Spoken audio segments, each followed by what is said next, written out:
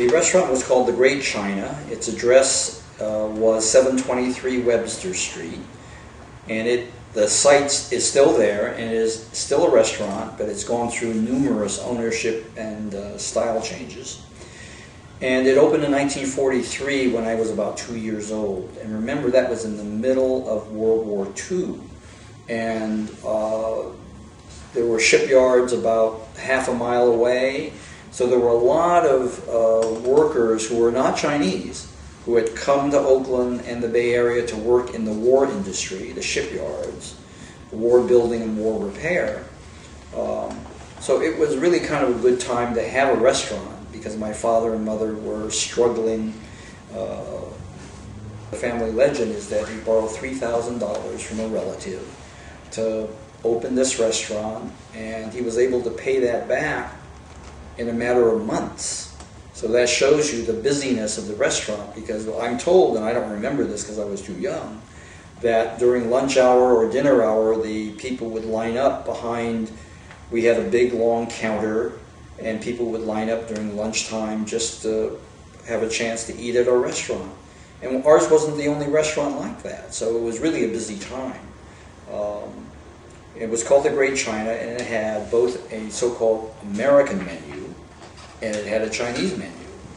And I remember my older sisters, and then eventually I would type up on an old clackety typewriter with a purple ribbon the menu for each day that my father would mimeograph on a pan of gelatin, right? So it would be in purple ink, and he would it would be a little printing job for all these menus that we had in each of the stations and seats. So, and that was the American menu, and we would sell meals for anywhere. My memory was that meals would go from something like 50 cents to $1, and that would include soup and salad, your entree with rice or potato and a vegetable, a roll, and butter. I don't know whether they got a drink with that, probably a glass of water, and a dessert of either apple pie, custard pie, or Jell-O, or a scoop of ice cream. Now, that's an amazing sort of full, that was at lunchtime, or dinner would be the same thing. And we would serve things like beef stew and meatballs and spaghetti and roast beef and liver and onions and fried halibut, hamburger steak. And that was a popular menu because of what I just described as full course meal that people would get for 50 cents up to $1, $1.25. And then the Chinese menu was also available to people, but you know, my memory of the Chinese menu was that it was pretty pathetic.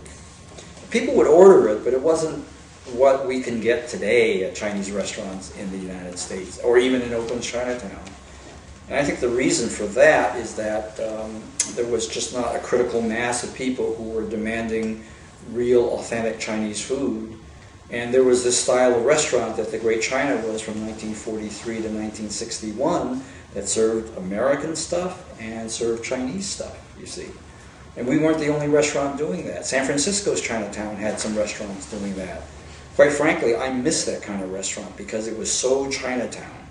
And you just don't, I can't think of a Chinatown today that has that kind of a restaurant that serves, you know, the whole range of American meals or Western meals, as well as some really good Chinese food side by side. So a customer would have such a choice when you think about it, you know.